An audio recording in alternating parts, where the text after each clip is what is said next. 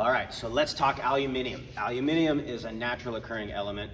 It was discovered in 1825, and it was named aluminium, and it was named that way to rhyme with other metals. So magnesium, titanium, aluminium, all had that nice "ium" sound at the end. Early 1900s here in the States, we misprinted it a couple of times, couldn't really figure out how to pronounce it, and after a while threw up our hands and said, screw it, we'll say it however we feel like. So everywhere else in the world, aluminium, here in the States, aluminum, right? So as far as building things with it, commercially pure, about as pure as you can get aluminium, is 1100 series, right? Most of the early race cars and superleggera cars, alloy cars, they were built with commercially pure aluminium, 1100, magnesium, things like that. And it's amazing. It has a real high sheen. It's easily manipulated. It's malleable. It's workable. It has good corrosion resistance. It's weldable by all processes. It's just really, really awesome to work with. But it's so soft. All of the things that make it great means that the vintage cars, some of the early ones, man, you breathe on them and they just dent, right? So 1100 series is fantastic, but we thought, you know what? We need all of those really, really good qualities. So what can we do to make it stronger? So we started adding different things to it. We started adding different elements to the aluminum alloy, and lo and behold, some interesting things happen.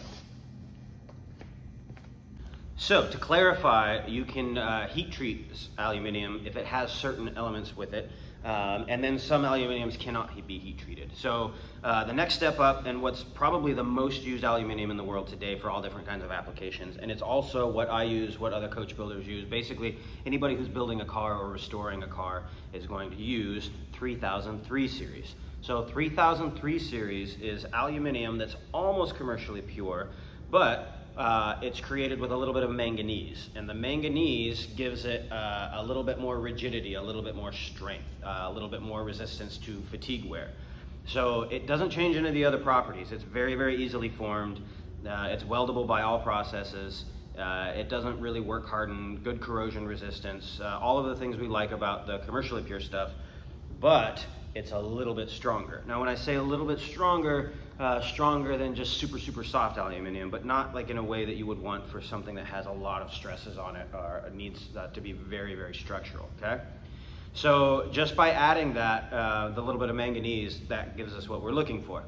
So then there's other applications where we need things to be a little bit stronger, but when you start messing with the alloys and adding different things to them, then it also changes some of the good properties that we have about it. So next one on the list, 5052. 5052 aluminium. This one is used primarily for anything food grade. It's going to be anything that has that's anywhere close to like seawater, anything marine, boats, stuff like that. I use it for fuel cells, different things like that. And the reason why is because it has great corrosion resistance, right? Very, very strong. It has a couple of different alloys in it that give it these properties, and it's really, really has really good fatigue wear, and it's also resistant to microbial growth. So if you're familiar with like fuel cells or aircraft or things like that, microbial growth is something that that we have to fight, right? And essentially microbial growth is like exactly what it sounds like, right? Microbiotic growth, organic growth that can happen sometimes in places where it's dark or there's moisture, different things like that. So in the case of fuel cells, we don't want stuff growing and like kind of getting into our fuel systems or any kind of liquid system that we have, right? So 5052, marine, microbial growth, corrosion control, food grade, fatigue strength, and it can be easily welded. You can weld it with TIG or acetylene welded, so on and so forth. But because of the different alloys that are in it, it's not as workable. It is workable, but it's not the kind of thing where you could just like keep hammering it and shaping it and moving it around. Eventually it'll work harden and then start to get a little bit more stress in those little areas, right? And it doesn't move as easy. So in theory, if you're building like a panel that has like some light bends in it, perfectly fine. Fuel cell that's got bead rolling in it, perfectly fine. If you want to build a full fender, you're probably going to want to go back to that 3003 or 1100 series, okay? So from there, we are talking about different structures like aerospace structures, right? We're going to say, let's send something out of the Earth's atmosphere. It needs to go over 1,000 miles an hour, and we need it to be very, very, very strong. So Aluminum is very light. That's one of the things we love about it. How do we make it stronger, and what happens when we change those properties? Okay, so 2024. 2024, the main alloying element is copper.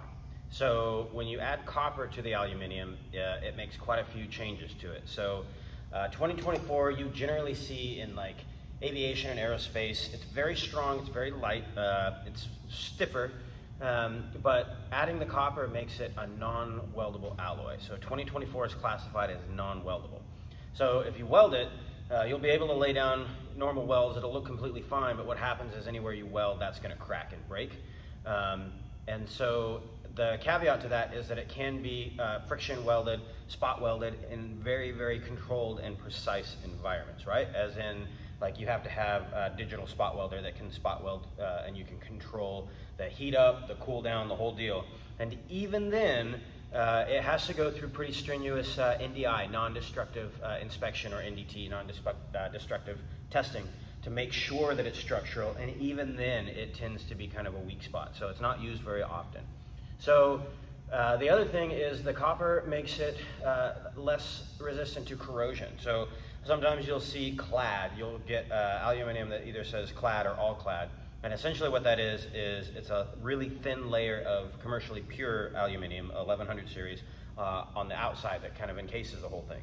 So if you drill holes in it or scratch that clad, or anytime that is opened up, then those areas are more prone to corrosion. So it's much more important that you have a good process for protecting that. So like acid etch and iodine, or epoxy primers, or like zinc chromates or things like that. So you see it anywhere that it's something that needs to be very strong and rigid and light. It can be shaped and formed and moved around, but not very well. So for instance, I've built some sub-assemblies in my career where it was made out of 2024, and it was annealed to make it a little softer, and then you would shape it to what you needed and then send it out and have it heat treated to like a T3 or T4 condition, which brings it back to that nice brittle, not brittle, but you know what I mean, strong temperament. But even in its annealed state, it's not very formable. You can do a little bit to it, but it won't take much. So 2024, non-weldable, not very good corrosion resistance compared to the other ones, very strong, very light, typically used for aviation, aerospace, things like that. Yep. So now we're going to get into one of the big ones. It's one of the cheapest ones to make, actually, and it's used all over the place in aerospace applications. It's kind of that middle ground. It's between like 3003 and 7075, which we'll get to.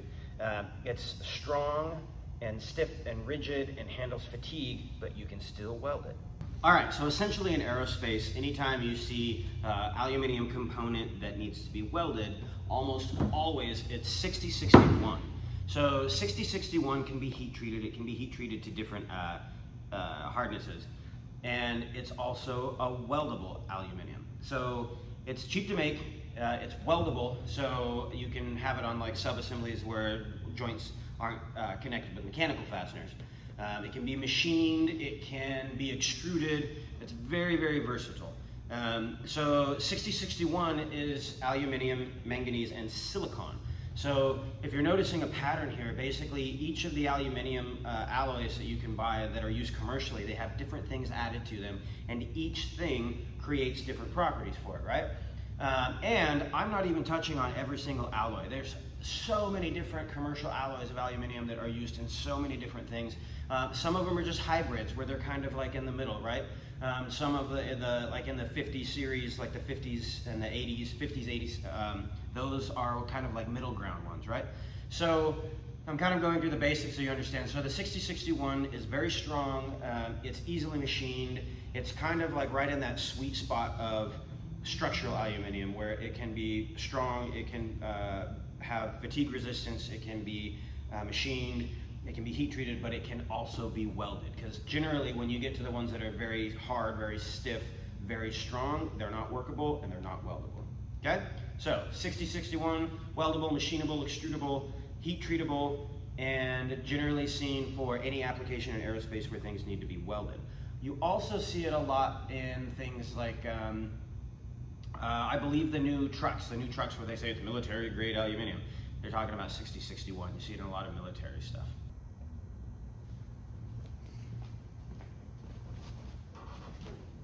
So 7075. 7075 is one of the very, very strong alloys. So the key ingredient on this one is zinc. So 7075, it's typically seen on like flight critical things. Wing spars, you see it machined in like tubs and stringers, longitudinal, stuff like that. So it's very, very strong. Good fatigue resistance, good corrosion resistance. You can get it in the clad that we discussed. But as you've seen, anytime you get these alloys that are much stronger, this is a non-weldable alloy, and it's not very malleable. You can't form it very much. So it's a heat treatable alloy. You see it in like T6 conditions quite a bit.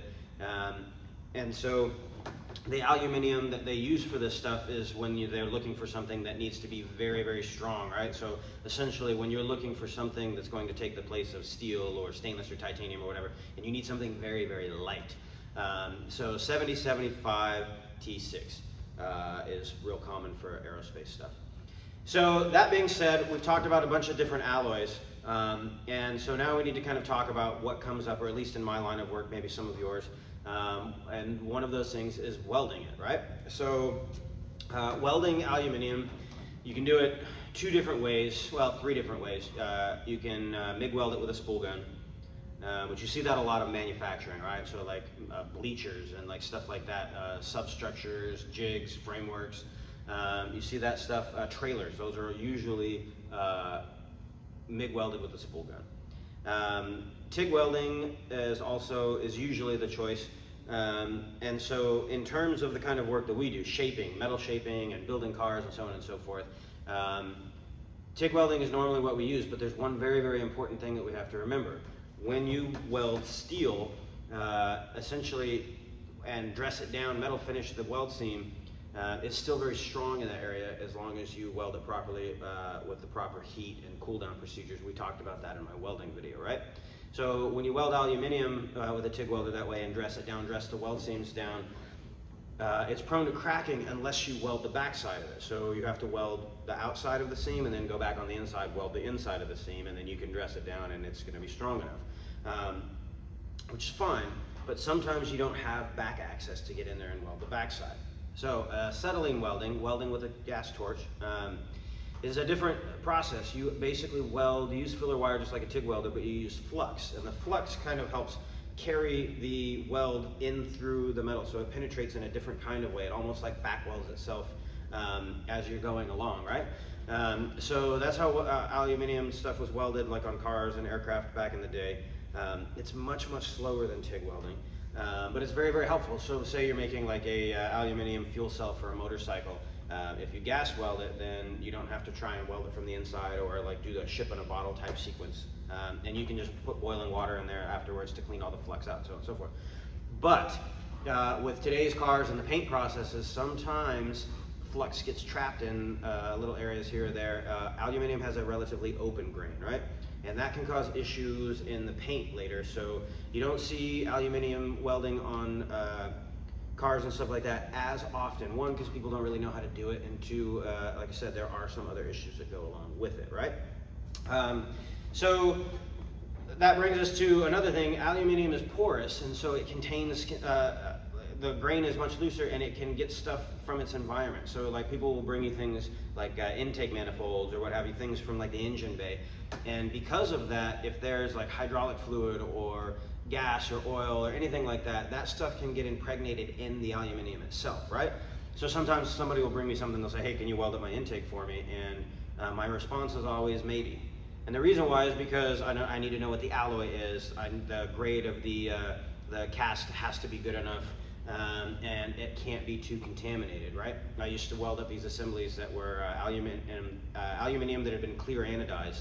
And so you could blast the anodize off, but you could never get it all the way out. So what you would have to do for it to be able to pass quality control would weld it, dress it, weld it, let that anodized stuff that was remaining in there cook out, dress it, do that 2 or 3 times, and then after that it would usually get through your inspections, right? So there's a lot of different things to think about with aluminum and the different processes. So that takes us to kind of the summation of aluminum and what you need to know before you build or shape with it, right? Okay, so the biggest thing with aluminum that I would advise people, the biggest problems that you run into is aluminum appears to be easier to shape, appears to be easier to work. The welds are aesthetically very pleasing, but the biggest problem is there's more to it than steel, right? And if you don't know something, you're ignorant of the fact that you're ignorant of the fact, right? So that's the problem. Understanding the different alloys, what can be done to them, how they're used, what the best choice of alloy is for something specific, that's really the key to working with aluminum, right? And it's not just amateurs. I've worked in environments where I dealt with highly educated people, engineers, different things, and sometimes when you're thinking about stuff, you have to take all of that into account, right? So sometimes you'd be in a situation where you're like, oh, I'm gonna build this and I need this structural capacity, but I need to weld it. And you're like, oh, I'm gonna use that. And then you're like, ah, shit, I forgot, that's a non-weldable alloy. Or you're trying to make something out of like 70-75 and you're like, oh, I need this bend radius in it. And then you're like, ah, I forgot it can't take that tight of a bend radius, it'll crack, right? So I always encourage people, like I mentioned the last time, I get the irony, but don't just educate yourself off of videos on the internet, right? Like, there's plenty of information about the different alloys and what they can do and what they can't do. Because what you don't want to do is be someone who's like, oh yeah, I can totally weld that up, or I'm going to build that, and then you do it, and then maybe you welded a non-weldable alloy and you had no idea and you sent it out the door and it was no good, or maybe you just weren't sure how a process should work, or you built something and you're like, hey, I'm like trying to make this like shape and I don't understand why the metal keeps cracking or getting like that, and you're building it with the wrong, or say you build something out of 1100 series and it needs much more structure than that, right? So the key with aluminum is understand the different alloys, how they're made, what each one is specifically for, and which one is best for the application that you're doing. And then 2, educate yourself so you understand how you can put things together, right? Can it be welded? Does it need to go together with mechanical fasteners? If so, is there a problem with galvanic corrosion or dissimilar metals or different things, right? So just knowing what you're doing will make you a thoughtful and a better builder, because instead of guessing or working from limited information, you're drawing from lots of information. And I say that a lot, you'll probably hear that with videos, is the more information you know about things, different processes, right? It's not just about cutting and welding and hitting stuff with hammers. We have to understand how different energy loads transfer through things. We have to understand the shortest distance between multiple lines. We have to understand what are the best industry standards for things, right? Especially when you're building high-end cars. Like, you can't just build a car that costs the same as a Ferrari and just be throwing stuff against the wall and not know whether it's correct or not, right? Like, you have to be a professional, and it's kind of the thing that makes it easier to be efficient is knowledge, right? So aluminum, wonderful stuff to work with. I've built a ton of Superleggera cars over the years. I love aluminum cars. But the key is understand what you're working with. Make sure you know what that alloy is and what it can do before you start doing stuff. Hopefully you guys enjoyed this and found this informative. Any questions, comments, leave them for me in the comments. Talk to me on my Instagram, whatever. I don't always get the chance to get back to everybody personally, but I do get that feedback. It gets to me, and I'm able to respond to it. If I get a bunch of questions about one specific thing, it allows me to kind of tailor this content, this information to you guys. So yeah, let me know what you're thinking about. Let me know your thoughts about the aluminum. Thanks for coming along for the ride. I will see you guys next time. Cheers.